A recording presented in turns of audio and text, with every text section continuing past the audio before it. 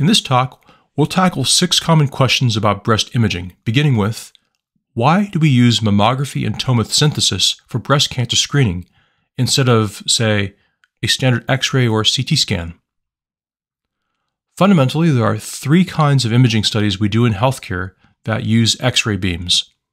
Standard radiography, which we colloquially refer to as X-rays, conventional tomography, and computed tomography, better known as a CT or CAT scan. A standard radiograph or X-ray is like a photo you get from a point-and-shoot camera. The 3-dimensional world is collapsed into a 2-dimensional image, and almost everything in the image, whether it was near or far from your camera, appears sharp and in focus. If you're familiar with photography, you'd refer to this as an image with a deep depth of field, the sort of image you get with a small aperture or high f-stop.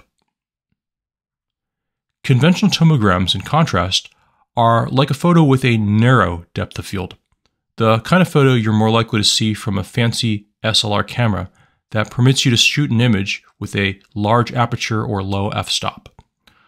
While objects located at a specific focal plane away from your camera are sharp and in focus, everything either shallow or deep to that plane appears out of focus and blurry. The cool thing with conventional tomograms is that you can shoot the image at different depths of field, which permit you to get some 3D insights you wouldn't get from a standard radiograph. You're also able to reduce some of the effects of superimposition too, since objects deep or shallow to a particular focal plane are partly out of focus and blurred out. Computed tomography, or CT, however, is very different from a conventional tomogram. Instead of an image like this, where the Columbia blue phonograph cylinder is in focus and everything shallow or deep to it appears blurry, on a CT image, you would only see items in the particular plane as the Columbia blue phonograph cylinder in this image, and nothing shallow or deep to that plane. While some people refer to both conventional tomograms and CT as 3D imaging techniques, as you can see, they are clearly not the same. Let's look at how an organ like the kidney appears on a standard X-ray, a conventional tomogram, and CT. Notice how a conventional tomogram image shares some aspects with a standard X-ray image, but also some aspects with a CT image. Unlike the standard radiograph image, we don't have bowel gas and ribs partially obscuring the kidney on a conventional tomogram image. That's because the conventional tomogram image has a narrow depth of field, and the bowel gas and ribs are in a different imaging plane than the kidney, and therefore out of focus. The reason we don't see the bowel gas and ribs in the case of a CT image is different. In the case of CT, the bowel gas and ribs are just entirely missing since they're not in the plane of a particular CT image slice, like this one. Notice that while you can't discern the edge of the kidney on the standard X-ray image, you can see it on the conventional tomogram image, and you can see it really well on the CT image. Also notice how you can distinguish the different densities of liver, fat, and kidney on conventional tomography much better than on a standard radiograph, though not quite as dramatically as on the CT image. One weakness of CT, however, is the lower spatial resolution of CT images. Notice how our ability to resolve the fine details and texture of the kidney stone on these images is best on the X-ray, so-so on the conventional tomogram image, and much more limited on the CT image. Many of these observations translate to imaging of the breast. Compare the left image, which is a radiograph obtained via standard 2D mammography, versus the center image, which is a stack of conventional tomogram images obtained via breast tomosynthesis. The stack of tomogram images is displayed as a movie, with each frame corresponding to a different depth of field. Notice how easily we can see this small object on the tomosynthesis images compared to a standard 2D mammogram image, or this blood vessel.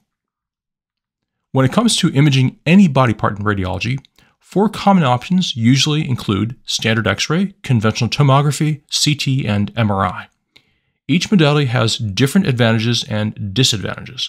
While CT offers much better soft tissue contrast and much less anatomic superimposition compared to X-rays and conventional tomography, its spatial resolution is poorer and the amount of ionizing radiation exposure required to make an image much, much higher. MRI offers minimal anatomic superimposition, outstanding soft tissue contrast, and no ionizing radiation. However, its spatial resolution is even poorer than CT. Although modalities like X-ray and conventional tomography may not provide outstanding soft tissue contrast, they can offer excellent spatial resolution and require pretty low amounts of ionizing radiation. When it comes to imaging a body part like the breast, 3 of these modalities are practical options: radiography via standard 2D mammography, breast tomosynthesis, and breast MRI.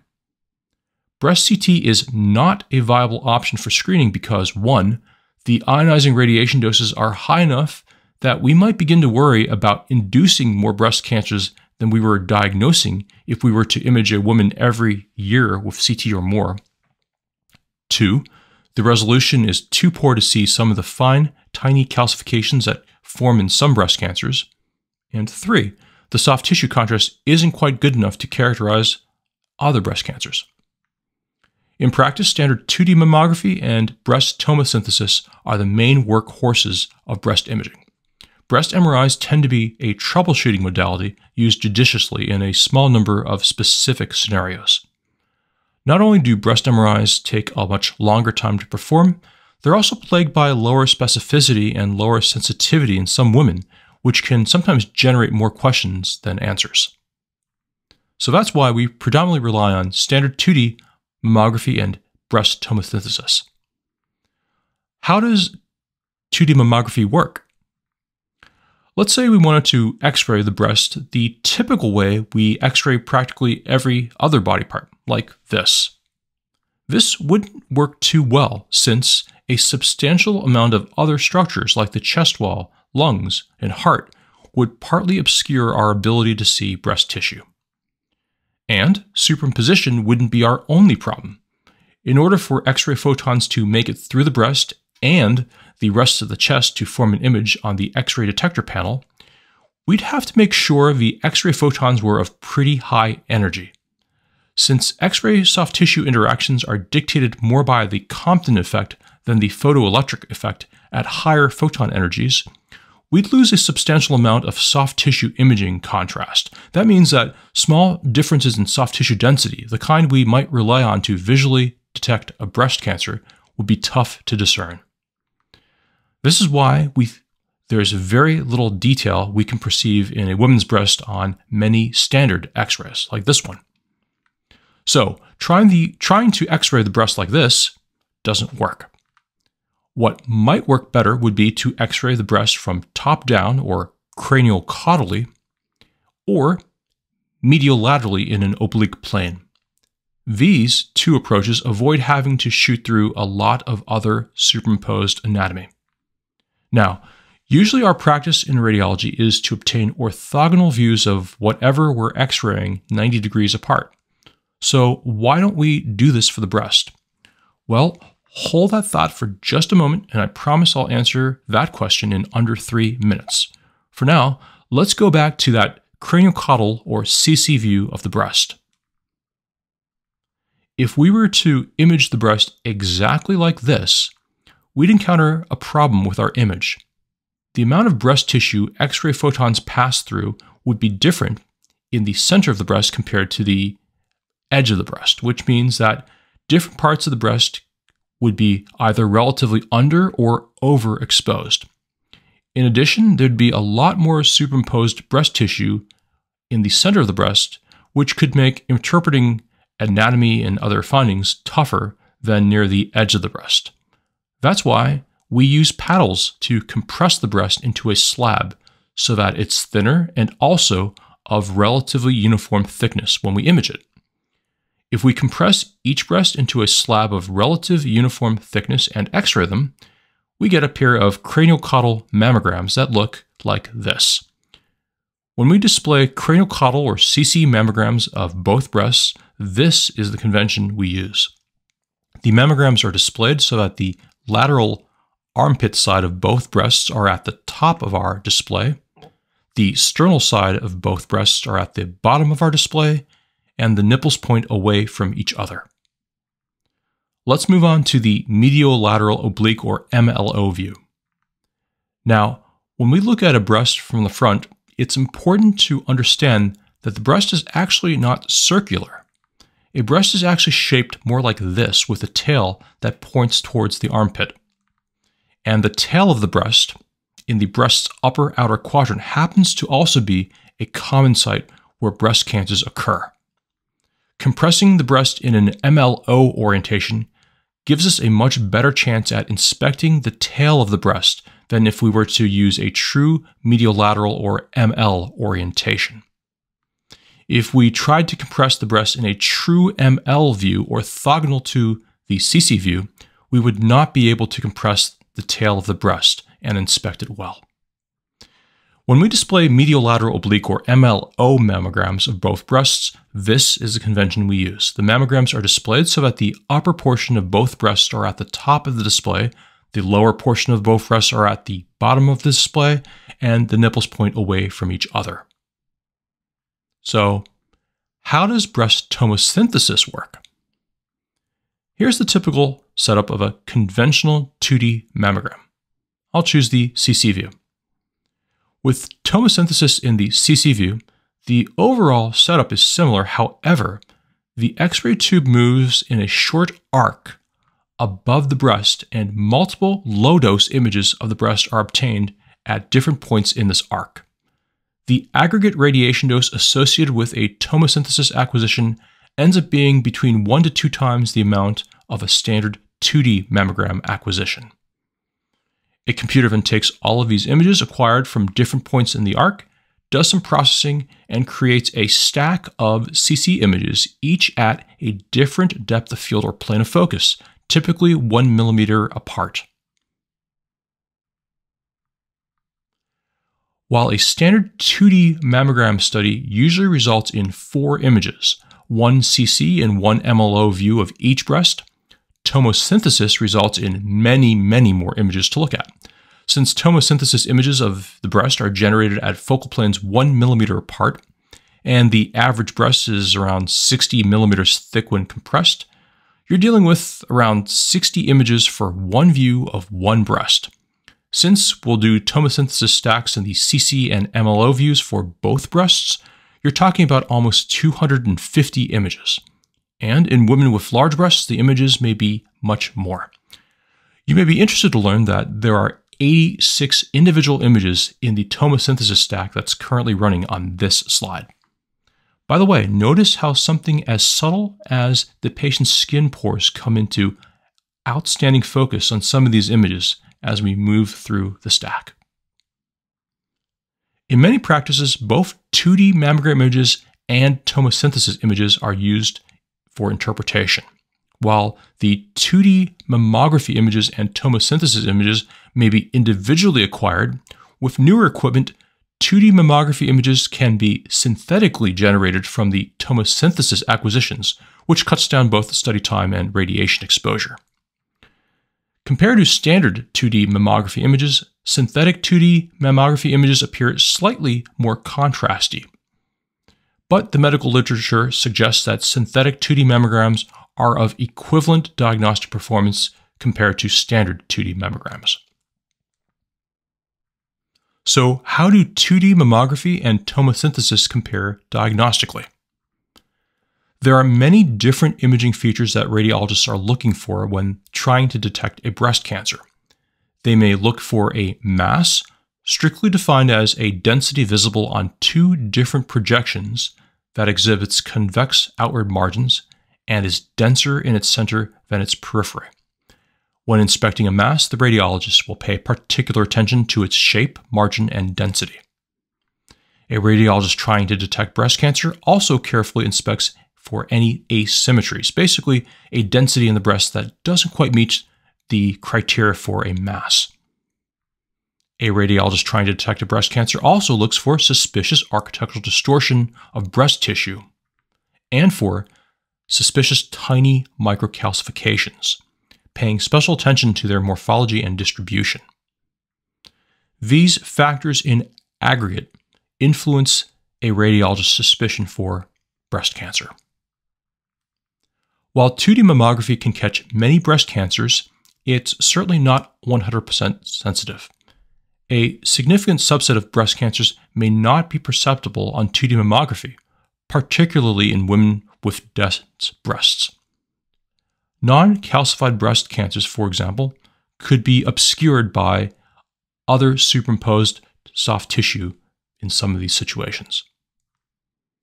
Tomosynthesis affords radiologists with a tool to partly overcome some of this sort of masking, which helps in women with dense breasts. While tomosynthesis can improve our sensitivity and specificity with respect to non-calcified breast lesions, it doesn't seem to offer substantial improvement over standard 2D mammograms when it comes to breast cancers diagnosed based on suspicious calcified features, probably since calcifications are very dense and therefore less susceptible to being obscured by superimposed soft tissues in the first place.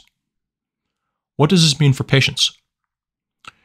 Research shows that tomosynthesis can increase our overall sensitivity for detecting invasive breast cancers.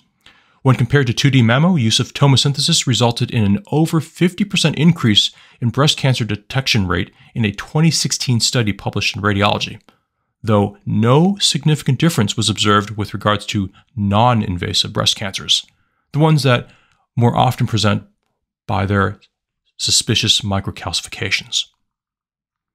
In the Oslo breast cancer screening trial, use of 2D mammography and tomosynthesis resulted in an increase in the detection of invasive and non-invasive breast cancers compared to 2D mammography alone, while also reducing false positives. Similar results were reported in a 2014 JAMA study. Because of its ability to reduce false positives, another impact of tomosynthesis may be to reduce recalls, particularly in women getting their first mammogram, women with scattered fibroglandular breast opacities, and women with heterogeneously dense breasts.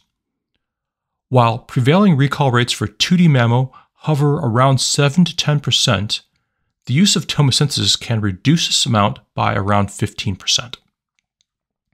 Because tomosynthesis improves radiologists' ability to perceive some of the three-dimensional relationships within a patient's breast, some of the additional views needed when planning breast biopsies can also be avoided. Use cases for tomosynthesis currently include both screening and diagnostic mammography. Tomosynthesis can be used for many supplemental views and spot compression views, though not for MAG views. Tomosynthesis can also be employed in some stereotactic biopsies as well. So, how do radiologists handle reading all of these images? Breast imaging practices across the United States currently vary in their use of tomosynthesis. Not too long ago, I checked in on some of my friends who do breast imaging here in California and learned that different practices do different things. Some often use only 2D mammography in their practice, some use only tomosynthesis, while others used both, and in those practices, there were differences in whether the 2D mammograms were acquired conventionally or synthetically from the tomosynthesis acquisitions.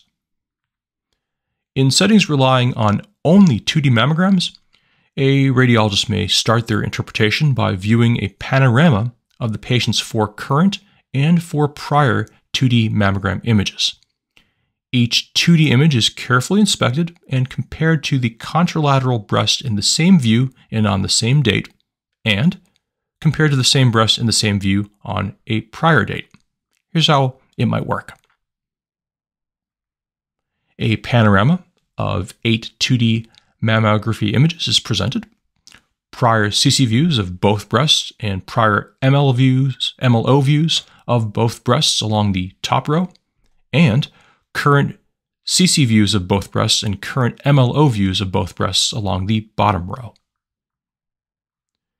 Each of the 4 current views are then viewed full size with the same view of the same breast from prior displayed next to it, starting with a right CC view, then a left CC view, then a right MLO view, and finally a left MLO view.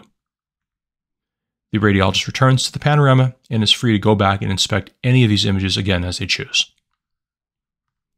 Here's a different viewing protocol. In this protocol, a panorama of 8 2D mammography images are presented as before, and then the current CC views of both breasts may be displayed full size. The radiologist may then toggle back and forth between the current view and prior view of the right breast, and then toggle back and forth between the current and prior view of the left breast. The process is then repeated for the MLO views.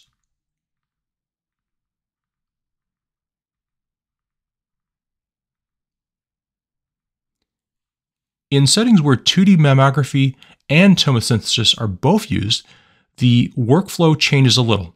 Studies containing tomosynthesis images are often interpreted on proprietary vendor-specific workstations with unique UXs, UIs, and physical interfaces, though sometimes these studies may be interpreted on general-purpose PAC systems too.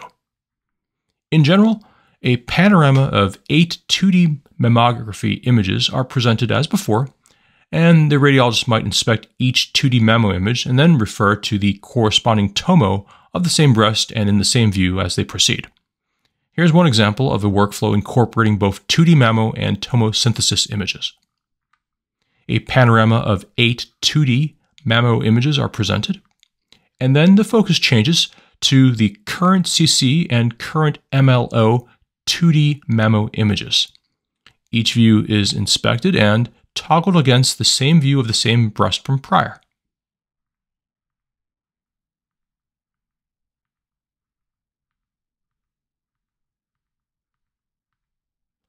The layout may then change to a 4-on-1 presentation with the current Tomo CC view of the right breast, the current 2D CC view of the right breast, the current 2D CC view of the left breast, and the current Tomo CC view of the left breast, followed by a similar presentation of the current Tomo MLO views and 2D MLO views of both breasts.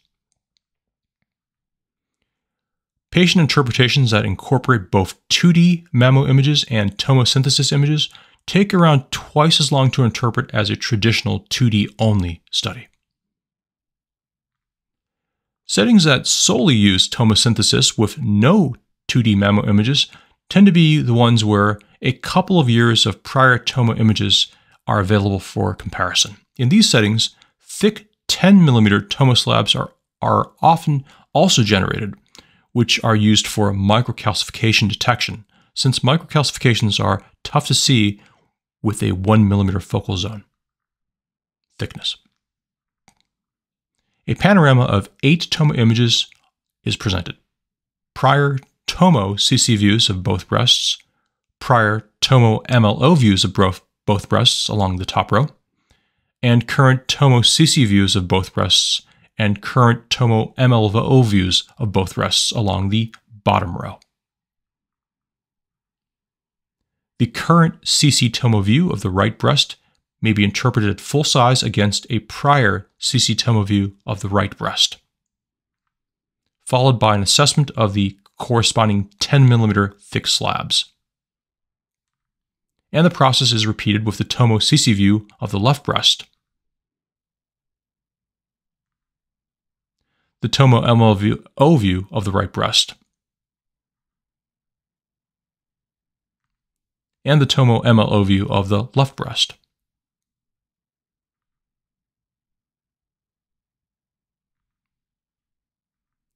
Use of tomosynthesis is not universal and influenced by several factors.